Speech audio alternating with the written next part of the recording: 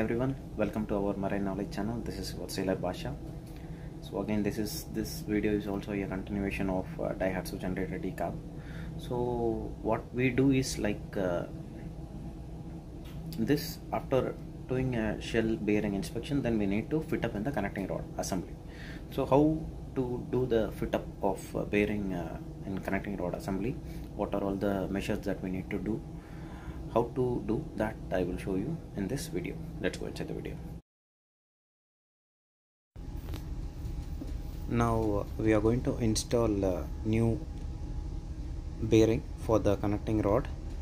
Not the new bearing, we are going to install bearing, and now we'll see how to install the bearing in connecting rod.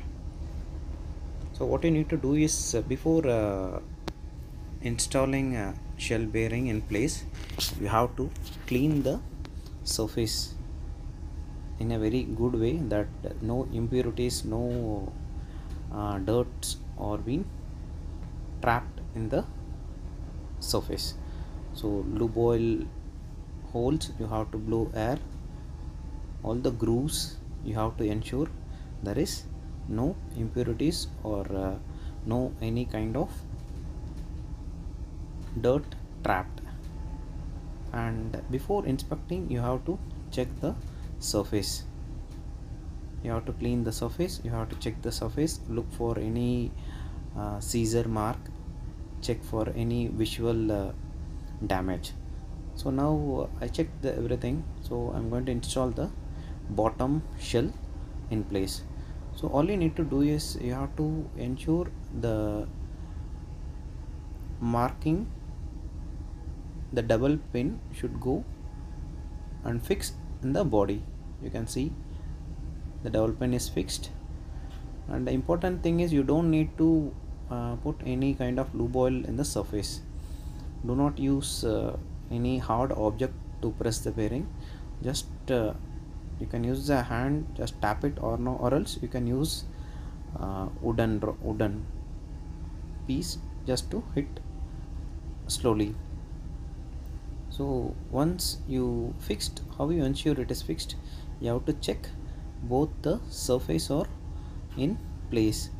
It should be face to face, and the locking arrangement should be properly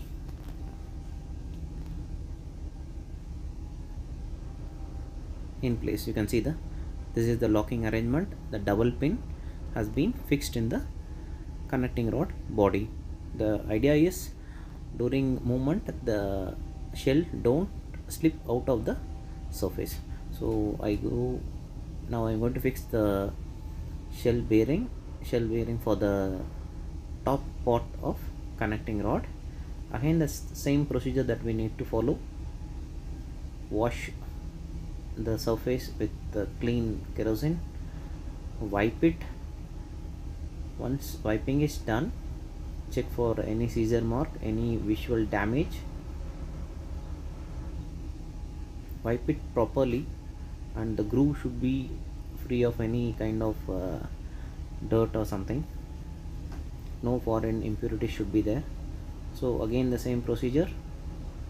The double pin should match the groove on the body. So properly clean the bottom surface. Do not put any lube oil. The double pin should match the groove on the connecting rod body. So yes, I'm doing that. You can see the double pin is already inside. Just use hand, just tap little. That's all. The bearing is in place. Use wooden rod, hit lightly, check it is fixed face to face on both the side, both bottom on top. So you can see here the double pin and the surface, everything is face to face, nothing is protruded out. So this is how you have to fix the bearing. Yes, after fixing you can give some lube oil. Okay, that's all, our job is done. So after watching this video, you must have got some idea about how to fit up shell bearing in counter rod assembly. So if you have any doubt, please put in comment box or WhatsApp me. Definitely I will reply you. Keep supporting.